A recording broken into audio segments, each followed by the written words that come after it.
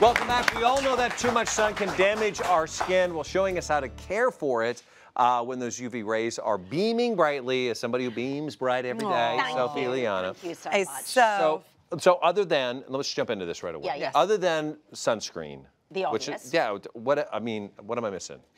Okay, so very interesting. You can actually eat certain foods that will bolster the sun protection in your skin, up to 40%. This is amazing to me. I had no idea about So we're fighting it from the inside out. You're absolutely. Okay, like what? Now, the foods that you need to eat are red fruits, specifically tomatoes or tomatoes and strawberries, and they contain an antioxidant which is called an anthocyanin, and this is what naturally boosts the SPF in your skin. Obviously, you need to use sunscreen as well. Yes. But it's quite fascinating, and what you need to do is start eating it about 10 weeks before you're going to really blast your skin in the sun. However, do not forget, we have sun rays all the year round. Yeah. So I recommend eating as many red fruits as you can. A daily all the serving. time. Good Daily. serving. What about carrots? I know that has beta carotene, but that doesn't do it? It's different. No, okay. it's the red. Like raspberries? Well, yes, raspberries, but it's very specifically tomatoes and strawberries. What about cherry with strudel?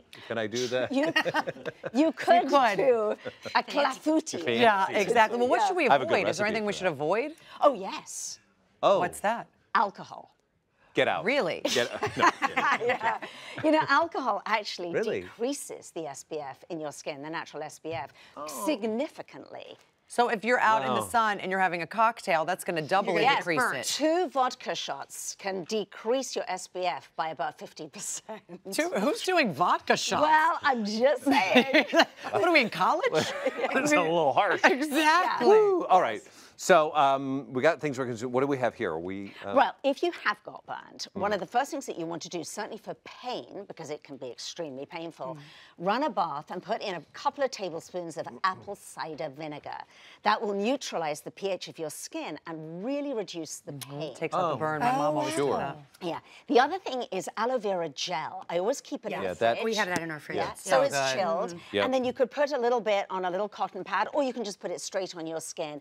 And rather than buy one of those combinations with all these other ingredients in it, just buy the straight organic gel. Could this be topical if you use shoulders instead of being a whole bath? Yeah, you could. Right. Yes, you could put some on a little cotton pad and just... because sometimes just the shoulders will get Exactly. it. This is a miracle vinegar. It's great for bee stings, too. Exactly. If you have a bee sting in the summertime, people use this. Yeah. Now, this, by the way, is that? genius. Oh, so green tea is your best friend if you have sun damage and to prevent sun damage. So what you can do if you have that sun damage is steep a couple of cups of green tea, just with a green tea bag, then keep it in the fridge. You can dip a face cloth in there, then wring the face cloth out and freeze it in the freezer, all right? And actually, this one is a little bit too frozen. You let it unthaw. This is wonderful for kids because it's so soothing. Let me show you, Tracy. And you just pop it onto those areas that are burned. Oh, I love it. So good. And the tea does what? It just removes... Well, the green tea, what it does is it interrupts the inflammation pathways in the body.